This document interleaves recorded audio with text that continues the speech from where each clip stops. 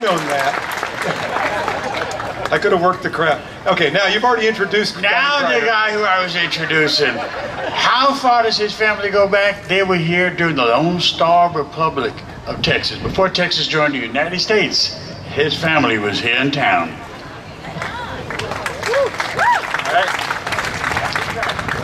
Any fans of classical music in the audience? All right, 3 of you. Awesome. All right, I'm Donny Crider. I'm a student at University of North Texas studying classical music performance. This is my 1-minute history of classical music.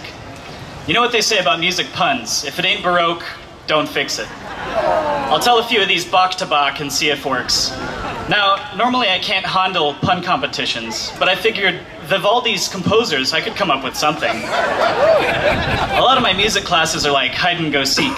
Remember, Mozart of the time period is really pretentious. You have to be at the Bay to even appreciate the Blue Danube Waltz. Man, this is really straussing me out. I'm practically bouncing off the waltz. I wrote out this routine while flying from Paris, so it's sort of like my Franz Liszt. I'm not Schubert, that last one. These are Verdi bad. They're giving me a Brahmsinist feeling. At least it isn't about contemporary music. I wouldn't want to talk about Nicki Minaj vogging her ass on stage.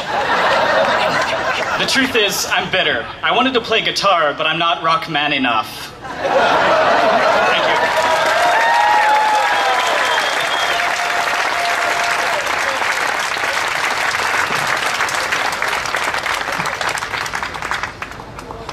And the judges say,